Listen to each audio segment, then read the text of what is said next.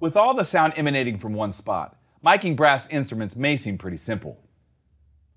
But brass instruments are capable of both tremendous range and tremendous dynamics. Here's everything you need to know to capture the full picture of any brass instrument.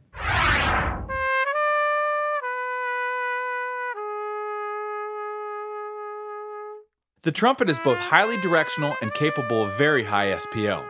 A large condenser like this AT4050 with the pad engaged can capture the full range of tone and dynamics the instrument has to offer.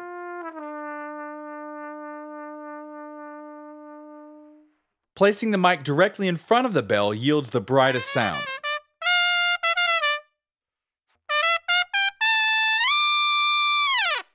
Moving the mic off-axis will de-emphasize the upper harmonics for a warmer, rounder sound.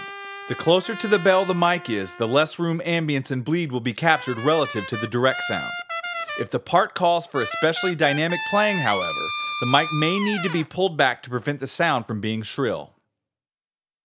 All the principles that apply to the trumpet also apply to the trombone. Here we're using an AT4080 active ribbon mic for its smooth top end and rich bottom.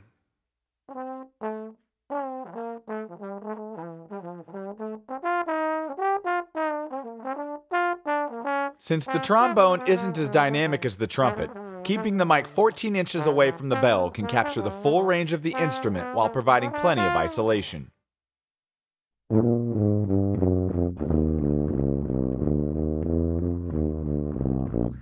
Here we have an AT4047 SV large diaphragm condenser to capture the full warmth and roundness of the tuba.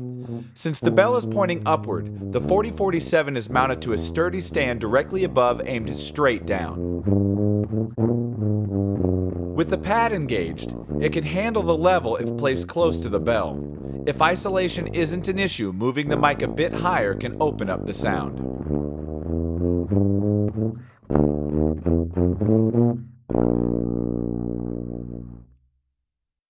Unlike other brass instruments, the French horn is designed to be heard indirectly. When possible, place the player in a spot where pleasing ambience can be captured as well.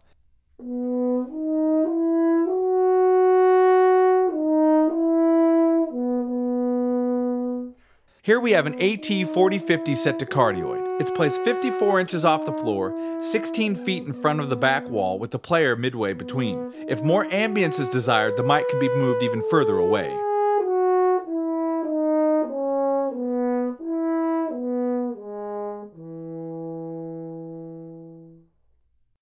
If the French horn is being recorded as part of a larger group, space and isolation concerns may make miking at a distance impractical. In this case, placing the French horn at the rear of the group and miking from above will capture a suitably ambient sound while providing adequate isolation.